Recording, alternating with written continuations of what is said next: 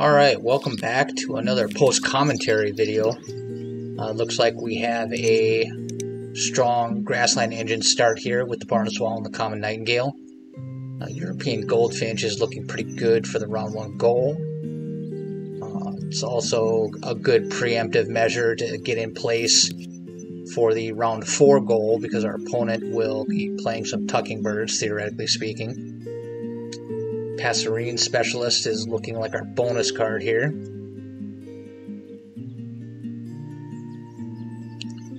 If we can build out a strong grassland engine here, or at least a passable one, depending on what we see, that'll be good toward the round 2 goal. And I always hate seeing the food in the personal supply goal. It just forces you to play inefficiently, I feel. It looks like we're going to roll with this. Pretty straightforward and self-explanatory. Looks like I'm just paying extra special attention to my food spread here. Must be thinking of probably use the cherry on the nightingale, lay eggs, gain a worm, then play the barn swallow. There's nothing great in the tray, so we don't really get an advantage for going first here.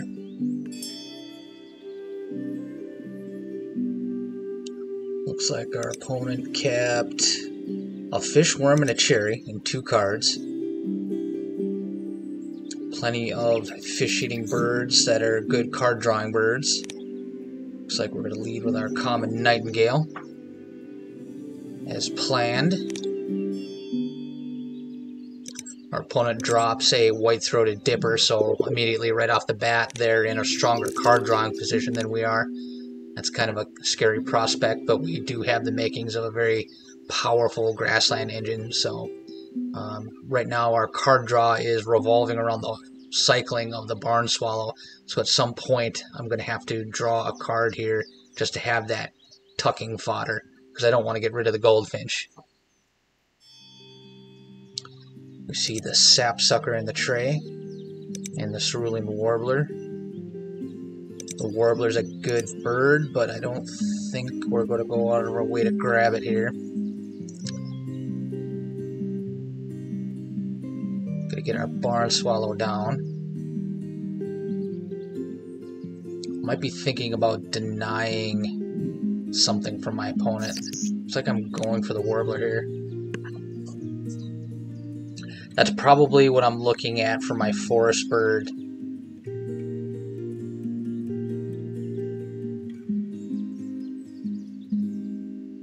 It's going to be easier to get that on the board than the European goldfinch, and the goldfinch is less important until the moment my opponent plays a tucking bird. And I do have the food for the warbler here, but I would imagine that I'm going to play the barn swallow. No, I'm going to deny the woodpecker. Got house wren, spotted sandpiper, and little bustard in the tray. Nothing critical. Barn swallow's going down. Pretty straightforward play. Looks like we're going to lay eggs, tuck the woodpecker, and get the worm off the nightingale for the cerulean warbler. Looks like I'm looking at the house wren here to maybe do a double play.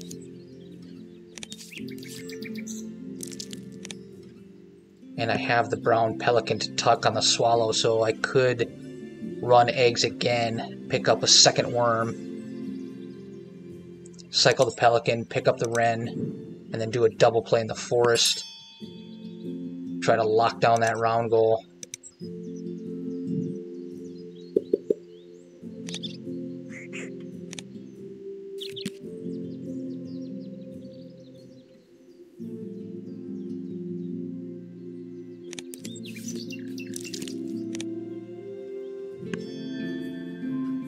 So we got our last activation of the round left. We'll pull off our double play and win the round goal.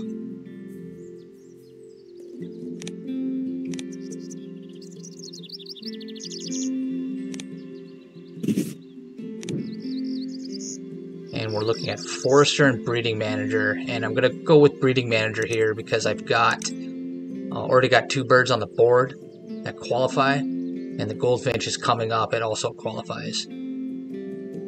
I've already got 1 bird in the forest that doesn't qualify for Forester, so the top end of that is out of our reach. It's not that often I go for Breeding Manager, but this definitely looks like a Breeding Manager game. Looks like I'm deliberating pretty hard about it. 4 points versus I'm looking at right now, I basically have a guaranteed 3 points off that Breeding Manager as long as I can get that Goldfinch down. And there really is no guarantee that I'm going to see any more impactful forest birds.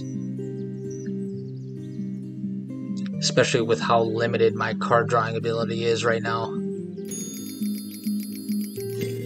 So it looks like my opponent played a second forest bird here and tied the round goal.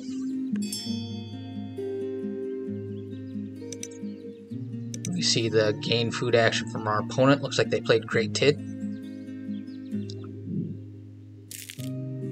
I'm going for the food for the European Goldfinch, so I lucked out and got the cherry and the wheat. Now I'm probably going to, knowing the way I think, I'm probably going to draw a single card and then run my grasslands, tuck that extra card I grabbed, and get the second wheat off the Nightingale for the Goldfinch and play that into the forest. And that'll give us 3 birds in 1 row for the round goal. And there we see Franklin's Gull from my opponent. So it's like, oh well.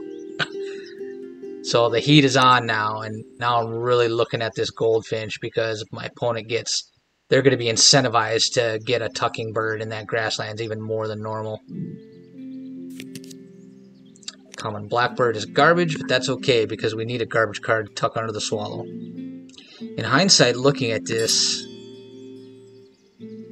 my opponent plays the Harrier. Wonder if I shouldn't have denied that Swayson's Hawk there. But it's not necessarily. Cedar Waxwing is good. And denying the Swayson's Hawk isn't really something I necessarily would consider under normal circumstances. You kind of expect it's kind of a middle of the road grassland bird. Well, my opponent already played 1 predator here, so they could be kind of signaling that they have falcon or a rodentologist.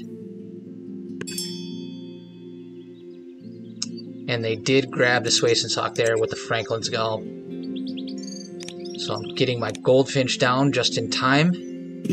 Immediately after my opponent has showed a tucking bird, and now this just flat out cancels any effort that my opponent puts into tucking with their predator.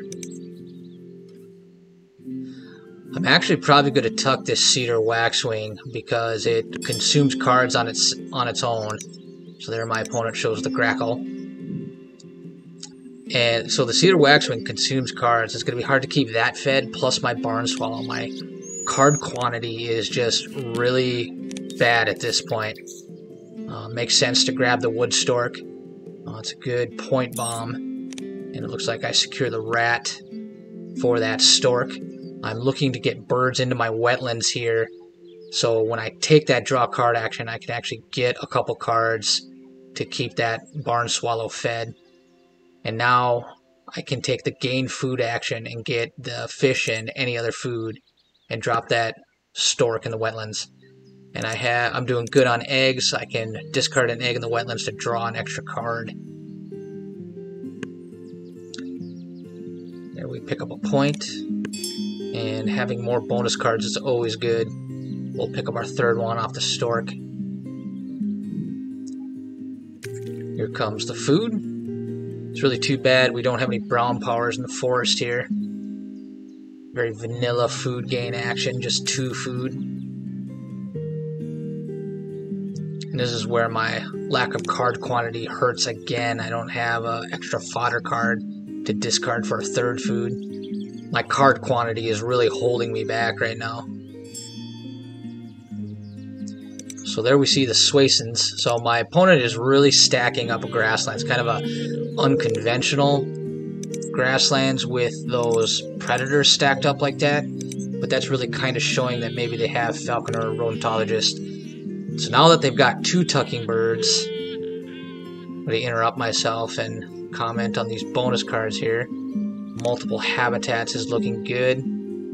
I chose that over rodentologist because my opponent has sucked up all the predators.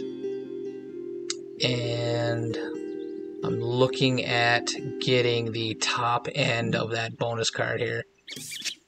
So we're seeing the flycatcher. I definitely want to deny that, but I also want to play it myself. Looking at Mute Swan here, that could help me pad out my card volume. I draw the Black Vulture here, and now I'm immediately thinking about playing this bird in the face of my opponent's predators. The Vultures are not cards that I usually play. I think I've only ever played them once or twice, but right now, with the way my opponent is throwing down these predators, and the fact that I already have the Goldfinch down, I'm really thinking about playing this Vulture. And we pick up a point. So my opponent is tucking because they have 3 tuckers. And really they're overpowering my Goldfinch's ability to cancel out points. So getting this Vulture down is going to be incredibly important. And I'm looking at this thing as like, okay, 0-point activation. But I need food, and my opponent has 2 predators, and even if they don't activate their predators, I'm stopping them from scoring points. So they're giving up a potential 2 points per turn.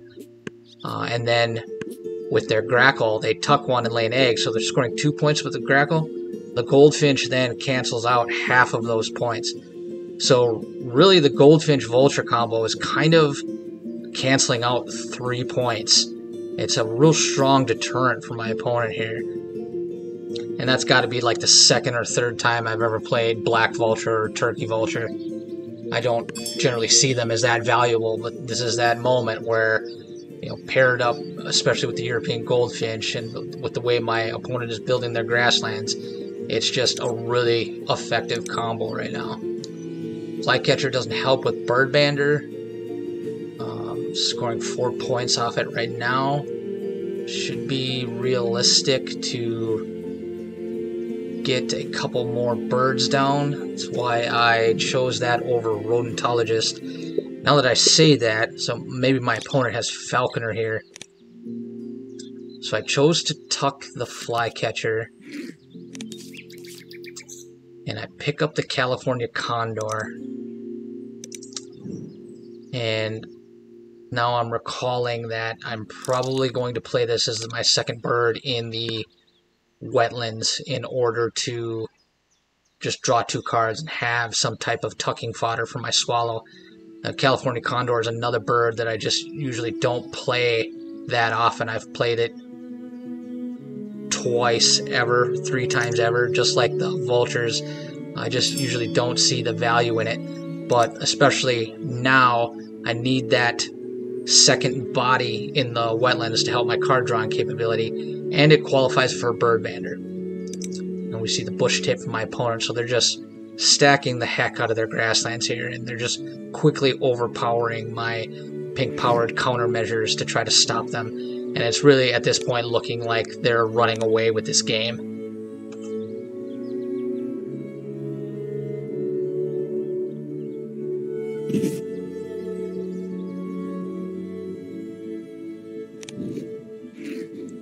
There we pick up large bird specialist. 1 more large bird will get us 3 points there.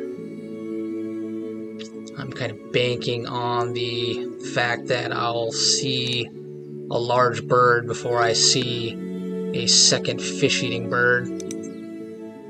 Getting something like Benelli would be really great because it qualifies for both large bird and Birdbander. But yeah, just looking at that stacked grasslands, my opponent has just really just overpowered any type of countermeasure I could match here. But honestly, I'm doing very well for as few cards as I'm looking at. My card quality is fairly high, so that's really been my saving grace up to this point. But now I'm really going to have to get something good off my next card draw action, and or really hopefully see some great cards off my Barn Swallow coming up here. And I'm analyzing my bonus cards. I need one more multi-habitat bird for Bird Bander, so that's realistic. And then one more bird for Large Bird Specialist to get me to the bottom 3 points. And that's where the Black Vulture is actually helping with Large Bird Specialist as well, and the Condor as well. So the Condor and the Vulture are really coming through on the bonus cards. And my opponent is either failing on their predators or just flat out not using them. And the fact that they're not using them, it sucks that, because I really need that food off the Vulture. But again, I'm greatly put a big dent in their really strong grassland engine. And really, you can't ask for anything more. These two pink powers are just really being a major pain in the neck for my opponent right now. So there, the common buzzard, I believe the Oriole qualifies for Passerine. What are we looking at there? So we're at 4 birds there. And the common buzzard is actually looking pretty good with Bird Bander and Large Bird Specialist here.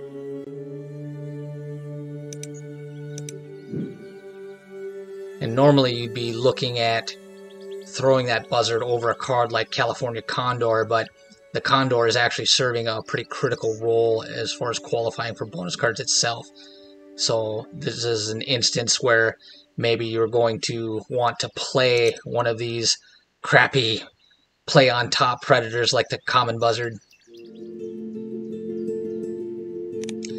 And at this point, it's really becoming clear to me that my opponent is skipping those predators. And again, it really sucks because I would really like to have that food right now. But the silver lining is that I'm just shaving those points off their engine.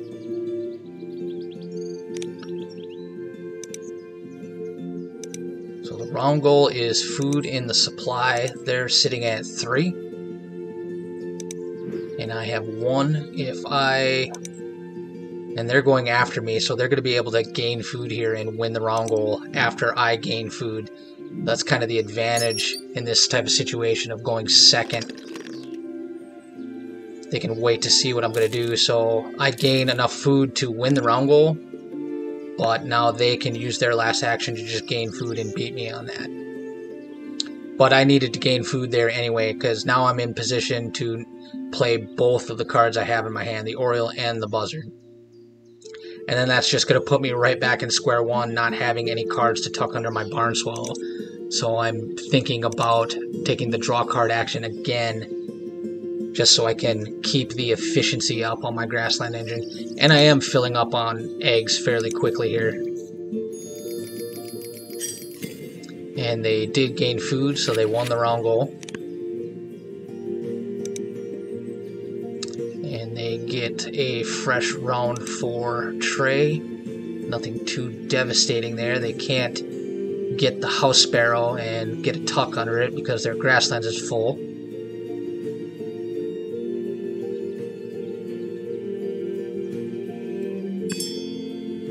So now my opponent has decided to not skip their predators, and it makes a lot more sense because all that extra food they could have handed me could have helped me out toward the round goal as well, and that was just further incentive for them to not activate their predators. So now, once we're kind of past the point where we really need food, we're starting to get food from our opponent. So it's the game's not over yet. That food could come in handy, but really we could have used that food in round 3. And my opponent is just going to spam their grasslands here.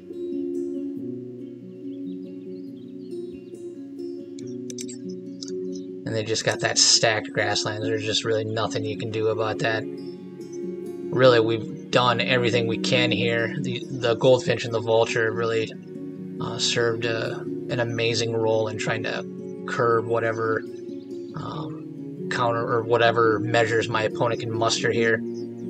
So I'm just looking at this buzzard. It's not usually a card I play, but I'm looking at my bonus cards. I'm looking at how many turns are left in the game. I want to get the Oriole down. I want to get the buzzard down. I have the food for both of them. And I'm going to have to make sure to lay eggs twice in order to fill up my goldfinch to get that extra point off breeding manager. So I need to lay eggs twice. I need to play common buzzard. So I'm probably going to draw cards here in order to have that extra cycle off the barn swallow. And actually, now that I think about it, I think I actually forego that because it's actually worth more points to just lay the eggs on that turn. I don't think I fill up on eggs. So there we get some more useless food from our vulture. Thinking about something here.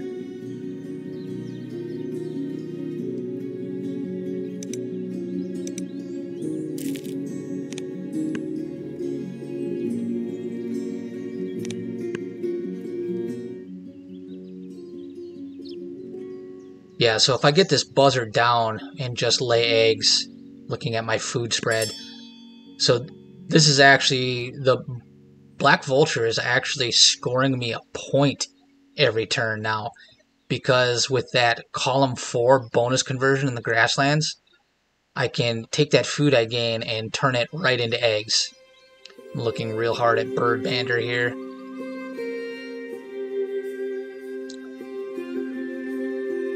And large bird specialist, thinking about this buzzard, trying to figure out how I can score the maximum amount of points here. And really, it's just common buzzard is that bird. And I spent a lot of time deliberating on what my best course of action was. And I finally came to the correct conclusion that playing common buzzard was the way to go. And I'm going to have to lay eggs twice, 3 times here. So I got 3 activations left. I need to get 4 eggs on my goldfinch and 2 on my house wren. So there we see a double play from my opponent. Yeah, because their nest space was filling up really quick. They needed to get birds on the board.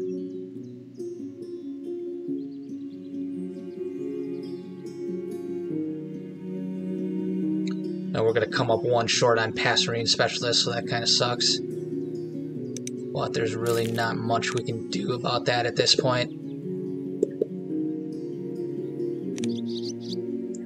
Yeah, I'm just going to miss out on the barn swallow tucks. And we're not giving out any food. I still got 1 food surplus. And a potential of more on the way from the vulture. And I don't think my opponent was thinking of my bonus conversion here.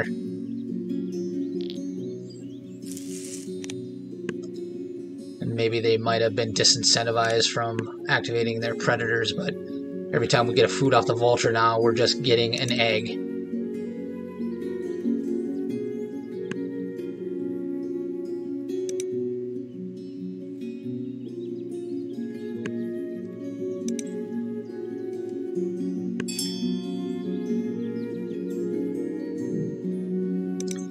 Pretty straightforward turns here.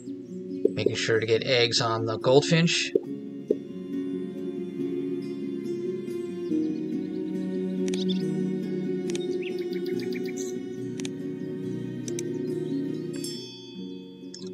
Another food from the vulture.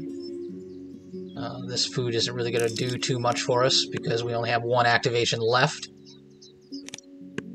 And we're really relying on our eggs and bonus cards to carry us to the end, but my opponent's grassland is just looking very devastating.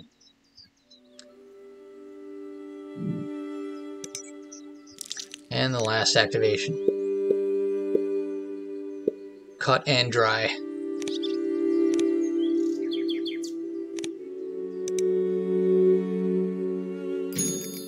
So we're going to lose this round goal very handily. And I'm not feeling that confident. We can see my opponent had Viticulturalist. So that double play they pulled off at the end really helped that. We did really great on our bonus cards. Things are looking good right now. My opponent comes back on the round goals and is going to come back pretty hard on eggs. And the tuck cards are just going to destroy me. 113 to 96. And 96 is a respectable score. I mean, we really didn't have that impressive of a board, really. It was a lot of countermeasures to our opponent, and we had a really average grassland engine. It really was our bonus cards and our eggs that we did lay that really brought it home for us. So, good game to my opponent. Thanks for watching, and we'll catch you in the next one.